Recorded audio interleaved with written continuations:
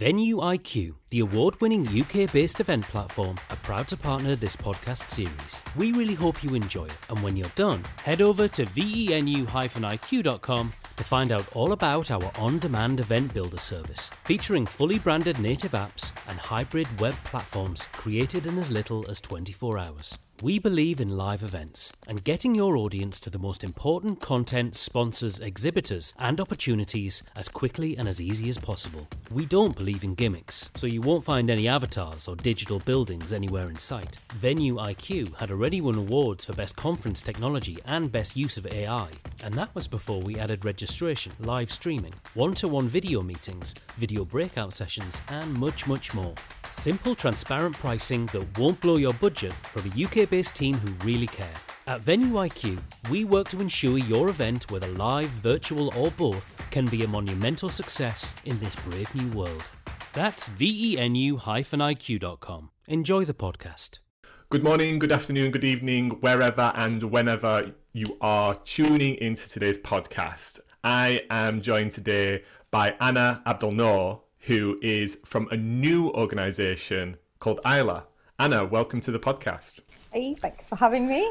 No problem. Before we get into Isla, Anna, I do this with every guest. I just want people to understand what the background is, what brought you to where you are today. So could you give us a brief history of your career, your experiences within the events industry? Yeah. So my background is as a freelance event producer, which is a really bad time currently to be a freelance event producer. But I've worked freelance for the last sort of 4 or 5 years with quite a number of UK agencies, working on some really big events with global brands and so on. And I love events. I love getting on site, seeing them come together. I mostly love seeing them come down, to be honest, because it's such a feeling of satisfaction. But where Isla has come from as a project I worked on last year that was going completely against a lot of my personal ethics, just in terms of how I was purchasing certain things and what was happening with those kind of onward at the end of that event.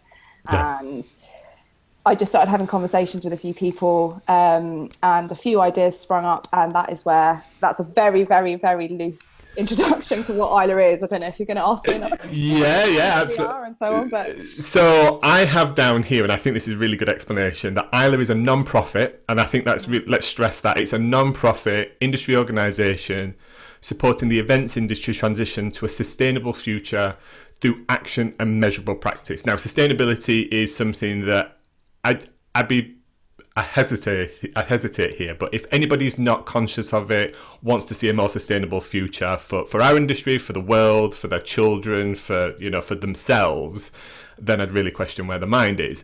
But this is something I know at Event Industry News we're very passionate about. We've launched some of our own programs at the back end of the beginning, should I say, of this year, and I think it's now that it's right on everybody's priority list, maybe a little slightly pre-corona, let's be honest about it. But, if now is the time to change, right? Now is the time to start measuring and taking action and stop talking about it in certain groups. Yeah. So that's the way that we've described it, I guess, between us prior to this podcast. And I think that really gives people a sense of what the organisation's about. I think more importantly, there are 12 members already to this organisation. So could you explain a little bit more about those organisations? Yeah, so Isla has 12 founding member agencies, and the story around that is, like I say, following on from last year when I was working on this event and started having conversations, there was clearly a huge appetite for more support for the industry and more solutions for the industry. And so I started having conversations with a few agencies that I'd worked for previously around what we could do and getting together and having a conversation about this, and essentially recognizing that sustainability is not a competitive element. It shouldn't be a competitive element. It should be collaborative solution, in the same way that health and safety is not competitive. Health and safety is something that goes onto a budget. It's something that we have to do. And that's not how you sell your event, essentially, and that we shouldn't be treating sustainability as something competitive. There should be basic standards that we're all working towards, and you can go above and beyond those. anyway, so the conversation with a few of these agencies, there were 4 right at the beginning. We all agreed to sit down, and we kind of started studying the message and seeing who else we could get on board. And we sat down in December 2019 as a group of 15 agencies at the time to talk about collaboration over competition. And from that meeting, some of the proposals kind of that were put forward and discussed was that actually a representative body that focuses solely on sustainability for the industry, that helps support the industry, provides best practice, guidance, helps us measure, that is independent of any one organisation. And that's where the concept of the membership came from, where they're founding members rather than just founders, all spread from. And so over the last kind of last year, essentially from January, we kind of started getting this into place, setting it up, understanding what it would look like to be a member, what kind of engagement would be necessary from people, what we could do as an organisation, and so on. And that's where it's all grown from. So our 12 founding members it's because of coronavirus, it went from 15 to 12, unfortunately, just circumstantially, I think, as everyone can understand, but still 12 brilliant agencies. You can head to our website to take a look at who our founding members are rather than listing them all out now. Yeah, that's a good show. Yeah, so that's really, the focus of that was to kind of solidify that idea of collaborating rather than competing. Can I just say, and sorry to interrupt you, congratulations and well done for, and I'm going to use this word, corralling 12 agencies or 12 founding members together. Because let's be honest, we live in a competitive world, the events industry, we touch every sector around the world, we support every industry. And, you know, there are lots of agencies out there, and I'm sure more than the 12 that you've got as members now, but there are a proportion of big agencies that do a lot, and it is a competitive world, and most of the time everybody gets on, you know, nicely, but let's be honest, about coming together on a specific project, that's no mean feat, getting everybody talking and agreeing on certain things. And it's absolutely been needed, because unless we work together, we're all kind of going off and doing our own thing, right?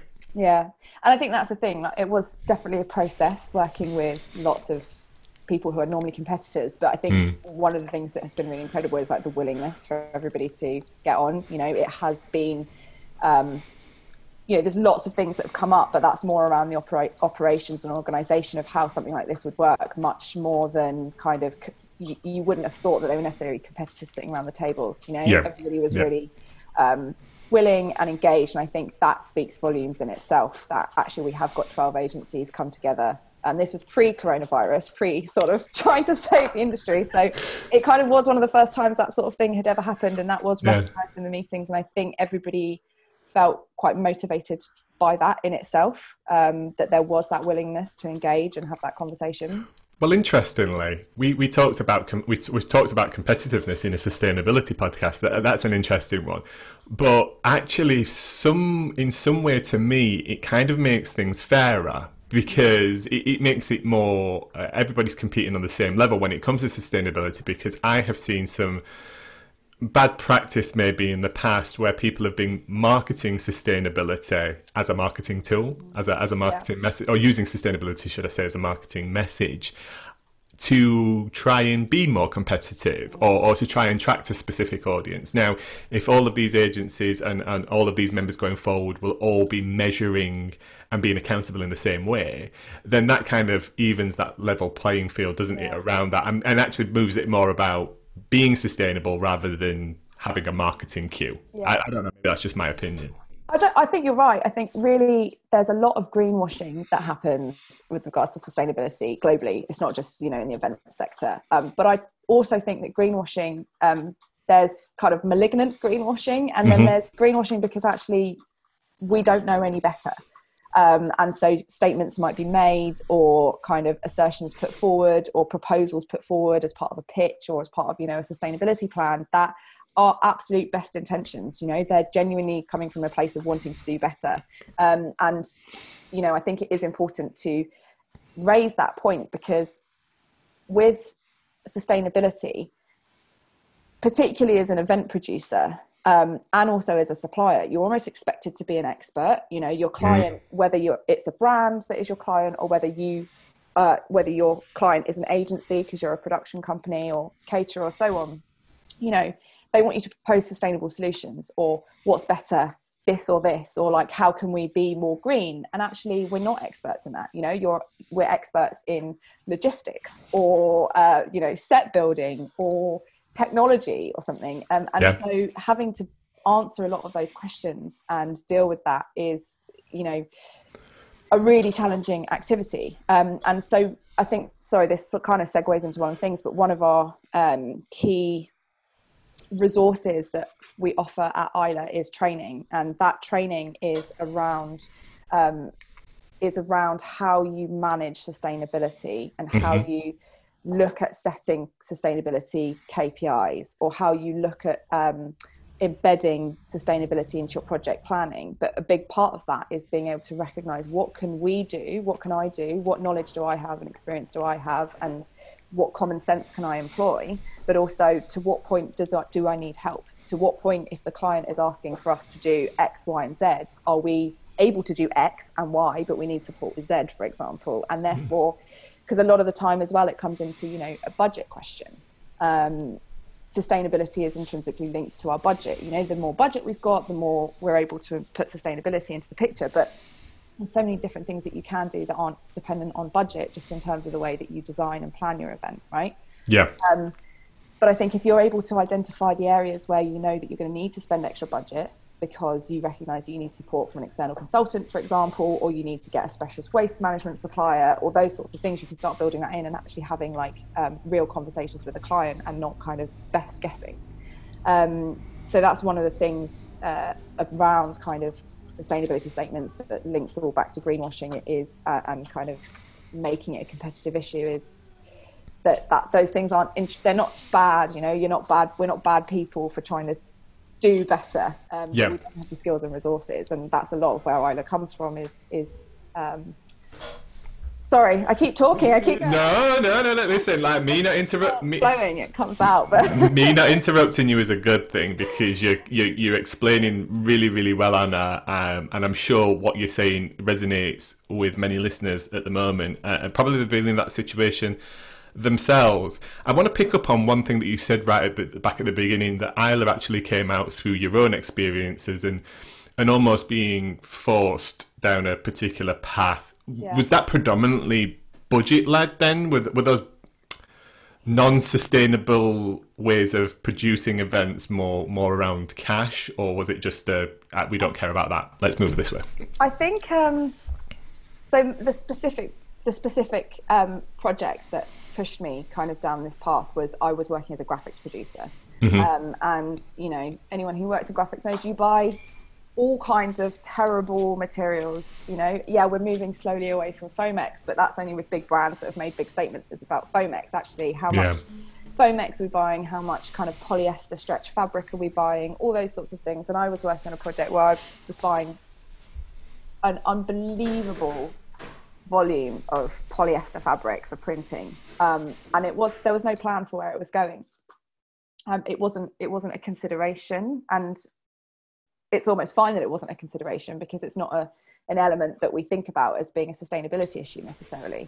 You know, there might be a few people on the whole that recognize that printing loads of stuff on Fomex and polyester and vinyl and all that kind of thing are sustainability pinch points and challenges, but it's not like flights, and it's not like food waste that are really obvious things that you might be able to do something about. Yep.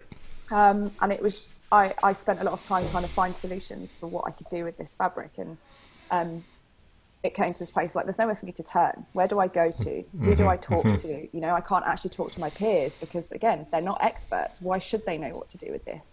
And we're not fashion, so we don't have, you know, loads of supports in the fashion industry where you might have recycling, textile recycling programs, all that kind of thing. So there was a big thing of it, like there's a massive resource gap, and my life would be much easier if I had somewhere to turn to that might be able to support me understand what I could do better.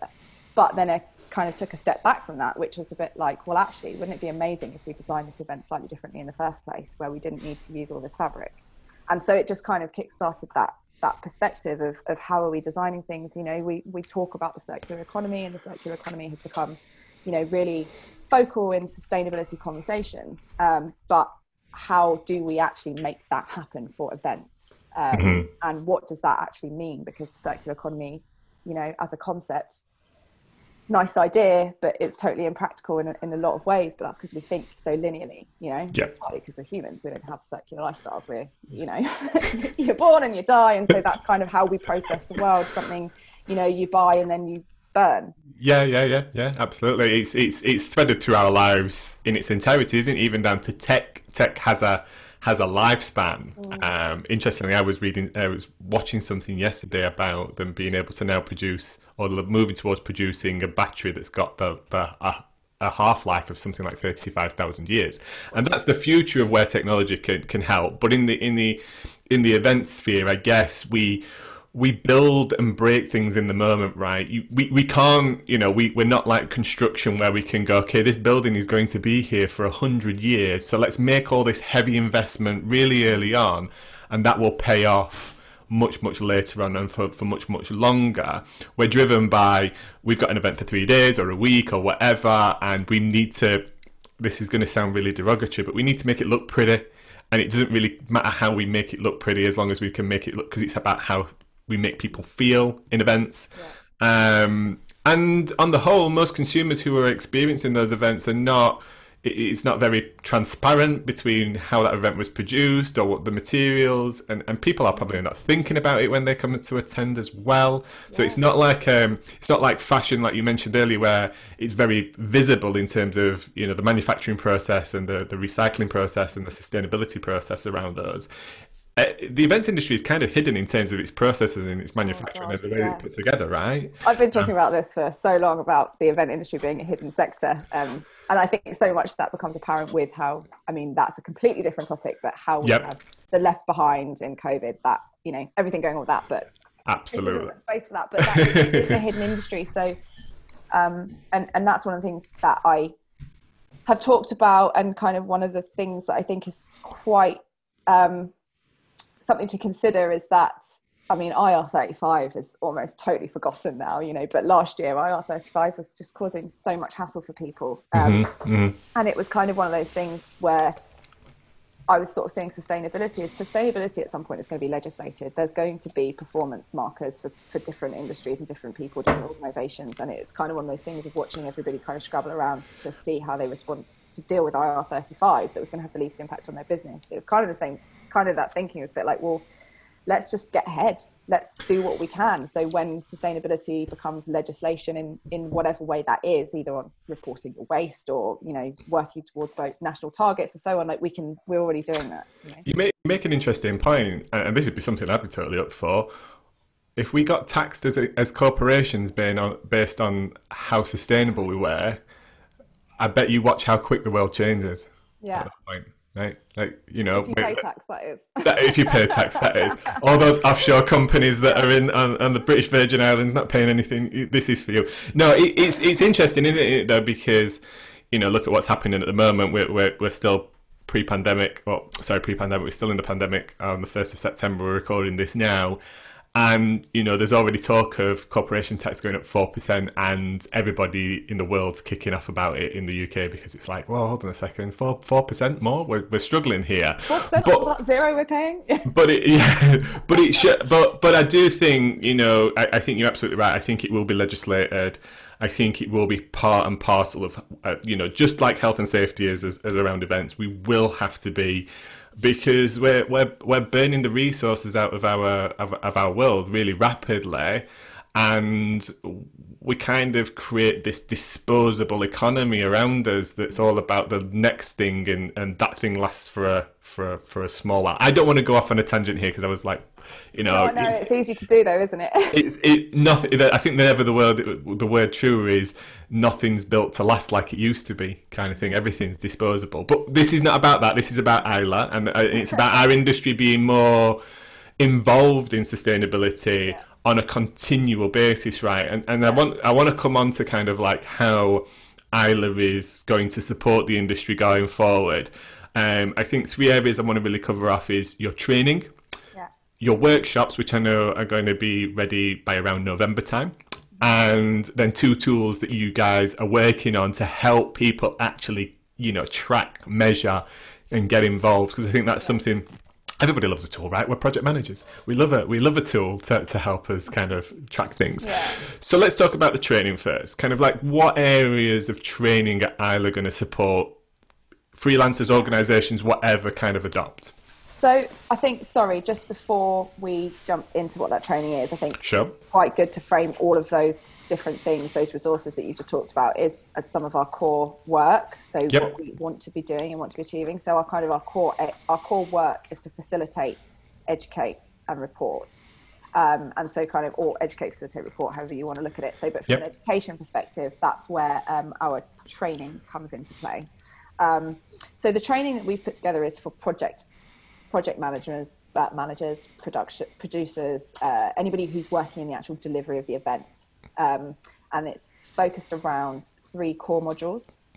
The essentials, which makes sure that you're speaking confidently about sustainability, so that when a client says, we want to be zero waste, you understand truly what that actually means, or to be able to talk confidently about plastics and single-use plastics and understand, what's bad and actually what's good. Just general sustainability essentials that are critical to know, so that you can have a genuine and confident conversation. The second core module is around identifying sustainability performance indicators. So what are your KPIs for this event? Are you looking to be carbon neutral? Are you looking to be single-use plastic free? Are you looking to be a plant-based event? All those kinds of things, but understanding how to set those indicators based on kind of your level of control, your values, and what's going to have the biggest impact, and all those kinds of things. So it's really looking at ultimately the skills give you a 30-minute process that you can go through at the beginning of a project, which you can embed into your pitch, or go through with your client, however you want to do it. But it helps you set those indicators.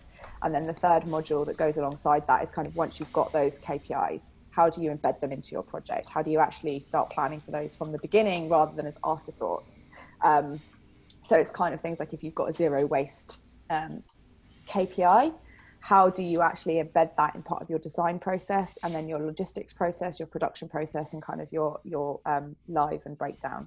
So it's about being able to track what you're trying to achieve, understand who's responsible, how you can do it, and then look at your outcomes and be able to report on that post-event. And pretty much every event you do, you send a report to your client and some description to say, we did this, or we did that, or this was, to be able to actually include your successful or unsuccessful outcomes and provide learning and feedback as well. And it all kind of loops back in. And the reality is, once you start, on the whole, a lot of the indicators as we learn will be quite similar. So it just becomes a part of a repetitive process, in the same way that, when you're putting together a budget, as you gain experience, you can often just chunk stuff out quite simply and quite easily. And you can guesstimate certain things because you've got that experience. It will become the same in many ways with sustainability, that then once you kind of set those parameters, you can start to refine them and shape them properly and make sure that you're doing the right things. So it's giving people a methodology to work with. And the training then, is that going to be delivered online or in person? How can people get involved in the training? At the moment, the training is online. We'd love to deliver it in person, but that's just going to be dependent on how things transition over the next sort of 6 months and so on. But Sure. The first core module is included for up to 10 people in the membership fee, whether you're a supplier or an agency. And the second and third modules are discounted for members, but anyone can buy them essentially.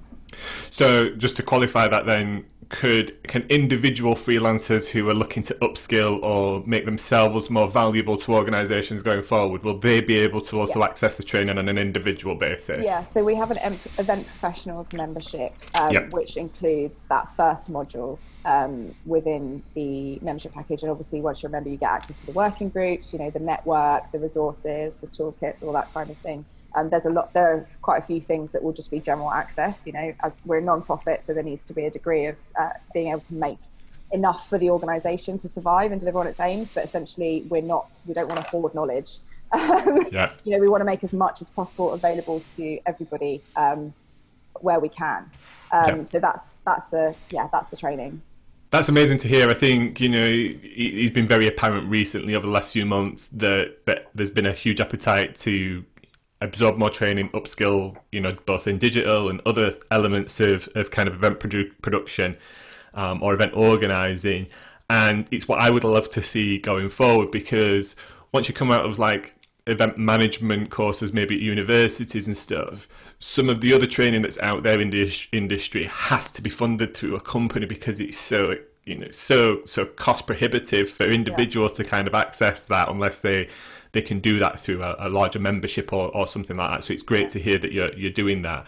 And I guess that takes us nicely on to kind of like the workshop format then. So what are the workshops going to format, and are they going to work in the same way? Are they going to be online, in person? So the workshops, they're actually working groups rather than workshops. Okay, sorry. So that's all right. The working groups will be are currently only accessible to members rather than general event professionals or so on. So essentially the working groups, once you kind of become a member, we take you through kind of an induction process, in terms of we ask you to complete a specific survey which helps us understand sustainability knowledge practices. If you're an individual, it's going to be very different than if you work for an agency or a supplier, or if you're a brand or a corporate or so on. But essentially that's where we can start gathering knowledge, understanding about what are you doing, what works, what experiences do you have. Because one of the things is, Isla isn't existing to say everyone's doing absolutely jack all. There are people who have put some brilliant practices into place. There are some events and organisations and agencies, and some of our founding member agencies, who have worked really hard on sustainability policy and approaches and all that kind of thing. And we don't really want to reinvent the wheel. We're not here to be dictatorial. We're here to be collaborative and network, and an organisation that helps to process a lot of information, create those best practices and guidelines. So I can't actually, the working groups, I don't know what you've been asking.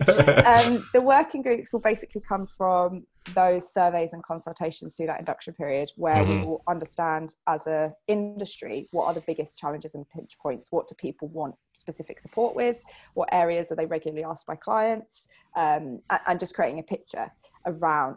I think we can probably guess a lot of those will be around like measurement and sustainable materials and that kind of thing. But what it then does is going to give us a focus. Members are able to join a working group. That working group will we're working out as part of the survey how often people would be able to meet, all that kind of stuff. So we're trying to create something that works for people, that they can commit to without being a huge commitment, if that makes sense. Basically creating focuses for these groups. So if it is down to sustainable materials, for example, how do we take that process through? What do we do about sustainable materials? How do we address this? How can we therefore create either like a supplier network or a supplier database? Or I'm just reading off ideas rather than things that would definitely happen. Or do we have a specific list of materials? All those kinds of things, so that we can understand. We can basically create a resource that people can use. So at the end of that, you'd kind of finish that working group. Maybe it's a working group that only lasts for like 6 months, for example, because it's a very specific element. And then we've kind of got something out of that, a piece of best practice, a guideline, a toolkit, something along those lines. Or, maybe it's a longer term project that is going to be about, I don't even know necessarily, but it could be, the reporting and measuring and so on, which is always going to be a longer term working group. So how can we refine the measurement tools and so on that we've developed, which I know you're coming on to next. I love a good working group though, because I think within anything, any industry, any subject matter like sustainability, there are going to be individuals that are just that a little bit more passionate about a certain area, right? And something that they're really willing to drive on and spend that extra amount of time and effort in. For me, it would be technology. Like, how is technology playing a role in sustainability? I know for others, it would be more around best practice or materials, or, even the training. How do we continually train and reinvest in our organizations and our people to make sure we're achieving these targets and best practice. So I love working groups, and I love the idea of having kind of like some smaller sprints and some longer sprints and some bigger stuff to work on. I think that's a great way for an organization to really pull resources and talent and experience into really focused efforts around particular particular ideas. So I'm sure it'll become apparent what those working groups are going to work on very, very shortly. But yeah, it's a great format to work on. Well, exactly. Yeah, we need that to be led by the industry. It's not something that I personally I don't want to dictate what people should be doing, what we should be focusing on. That's where the surveys and the induction and the consultation period comes from, is to help us center and focus and understand where we need to go. And I think that's really one of the things about Isla, is that we want to do two things. We want to guide and lead. We want to be leaders. We want to be showing how you can do things properly, or not properly, but how you can do things differently, be kind of pushing and leading from the front on what we need, kind of pulling people with us. But at the same time, there is a wealth of knowledge and experience. The event industry has just got some brilliant minds, incredible creatives, logistics, technologists, production, across the board. We've just got brilliant brains. So how can we kind of push from behind, or lead from behind rather than at the front as well, to kind of help shape and move that through in a way that is actually beneficial for the people using Isla, using the services, using the resources and so on, because there's no point in it doing something that isn't useful to people. Yeah, it's really interesting to say that, because that reminds me of a point that you made prior to us starting recording this podcast, which there is, or has been, the statement made that the events industry is the fifth most polluting industry on the planet, which I really struggle to believe, based on the other industries that are out there, and manufacturing processes and the way that we consume certain things. I guess, are they taking that just because of things like air travel and stuff like that? Have you found anything to back that statement up? Well, I've looked for what backs that statement up, and I've not been able to find anything that says that we are the fifth most. I haven't been able to find that evidence. And it's interesting that you say that, because that definitely segues into the next point about measurement, is that actually I don't know how anyone can make those claims, because we don't measure our industry. The events industry isn't measured, and invariably when it is measured, it's guest travel. That's something really easy to capture when it comes down to it. So that's what becomes the measured element. So it could well be the fifth most polluting industry based on air travel only, but I don't know. And so that's where one of our key things come into, is around measurement. So you mentioned it earlier in terms of kind of our facilitation, which is kind of the working groups and the network and peer-to-peer knowledge sharing, the education, which is kind of the training and the guidelines and the best practice resources, and then the reporting is around how we measure and report on our industry performance. So in terms of measurement, we are in the kind of final hurdle of developing a measurement tool that we want to bring to the industry that is designed specifically for the event sector. There are some tools out there, and through our research and kind of looking at, again, not wanting to reinvent the wheel, we don't want to create a tool if there's already something brilliant out there. There are tools, but nothing that feels like it does enough or goes far enough to give us the measurement points or the reporting elements that we need. So our measurement tool it's an online tool, and it's kind of being stress tested at the moment and kind of going through those final stages of development. But essentially it captures a few different areas, from production, which actually looks at your materials. So like, how much plywood are you using, how much acrylic, how much MDF, for example, and basically creating your emissions data regarding that. We'd look at catering. So what are you feeding people? Are they primarily red meat dishes or plant-based dishes, for example, and therefore being able to create emission data around that. Also looking at our graphics footprint. So what are we printing on and how much are we printing? And travel and transportation for your crew, not just your guests. So crew transport, production transport. A few other areas which my mind's gone totally blank now. Waste profile, sorry. So like, what are you actually throwing away? And that looks at your food as much as it does your materials. Interesting. And then also your venue or your location energy. And basically you can see from that it's quite comprehensive. It covers most areas of event production. And the way that we are designing it is that pretty much 90% of that information already exists somewhere in some spreadsheet or other. When you're building a set, you know exactly how many square meters of MDF you're buying, for example, because it's on all of your plans. The thing then that you just need to put it into this tool, which gives you your carbon emissions. You know exactly how many beef dishes you've ordered, prawn dishes you've ordered, vegetarian dishes you've ordered. It just needs to go into this document. And it's the same thing with your trucking and your production transport. You know what size vehicle is arriving because, you know, you've got it on a trucking schedule somewhere. All you need to know is your start postcode, and that gives you your mileage, for example. Or, you know, so all the information is there. It's just about people taking that next step of putting it into a system, and why it's in stress tests and so on is just to make that as easy and simple as possible for people to do, because we don't have, well, we've got an abundance of time now, but we also don't have time when we're doing these events. So, well, let me ask you another question on that then, because you know, I said this to you before we started recording this podcast, that I guess it's really important to make sure that this doesn't sound like one of those things that only the largest of the biggest that have got the most bandwidth or the most resource to throw at something. And, you know, going back to your point about our industry is not measured across the board, not just in sustainability, clearly on economic impact and support and all that kind of stuff. It's a big problem most of the time because it comes down to human resource in order to facilitate that measurement, right? That tracking. And I think it's really important also to stress that the tools between the members, because everything is being tracked in the same way, there'll be a harmony across the data. So there'll be no discrepancies, no like, oh, this system reports in this way and this system reports in this way. And I think it's really important, again, to say that, I guess, I'm going to ask you a question, actually. I guess, do you envision a future where actually the human element is taken out of that? The report is a click of a button, but that's because the information from supplier, venue, ticketing, registration is kind of populated into, so it's coming in centrally through API or something like that, like let's say, and then it's just all visible through a dashboard and then hit the report and off you go kind of scenario.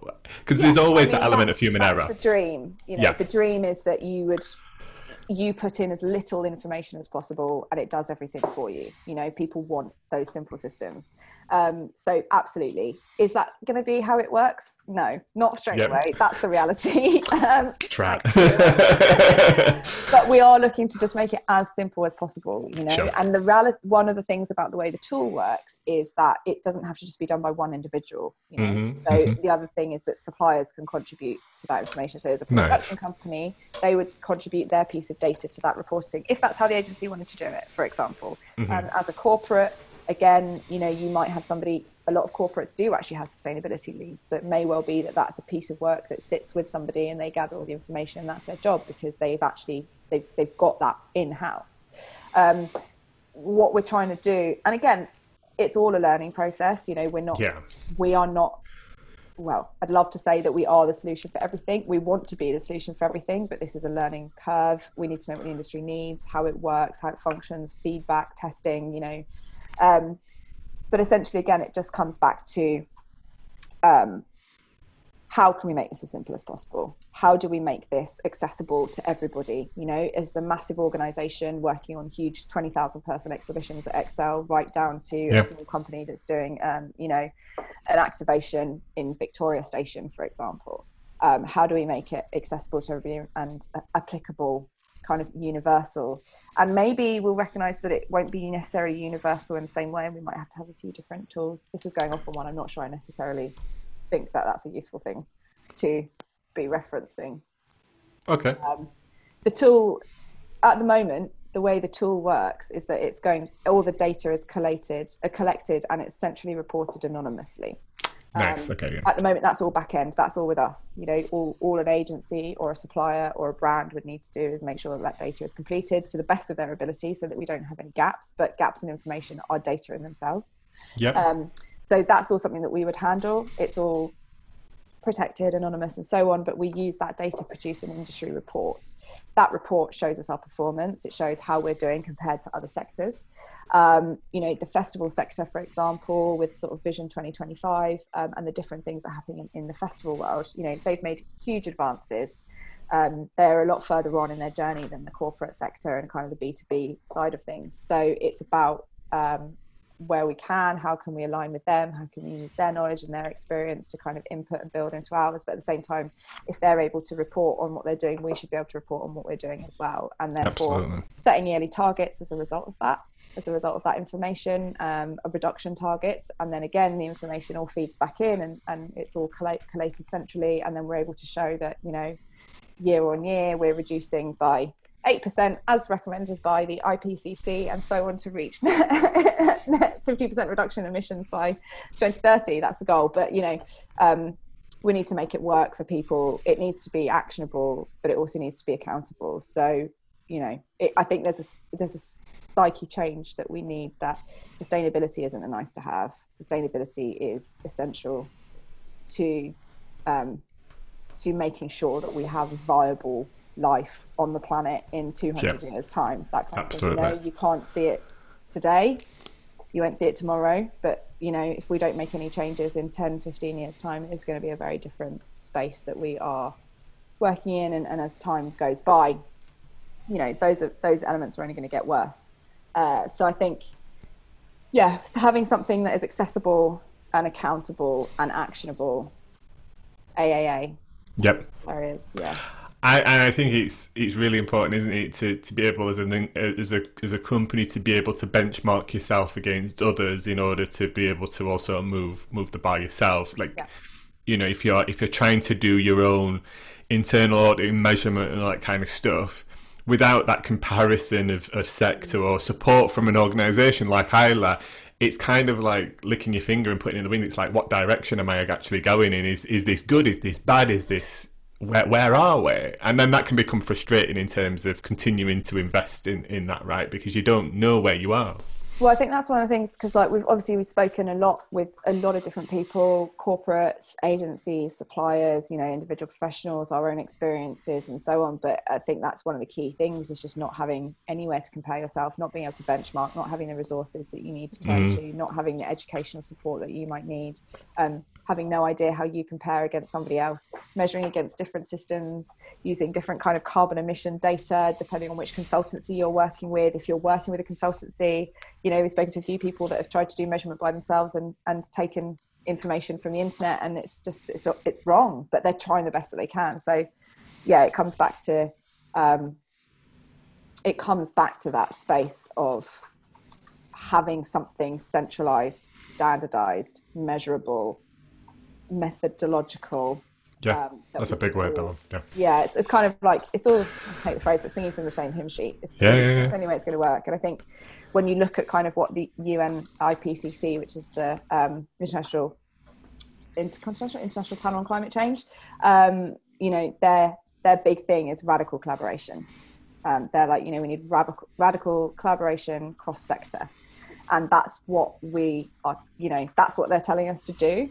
They are the science, they are leading the way.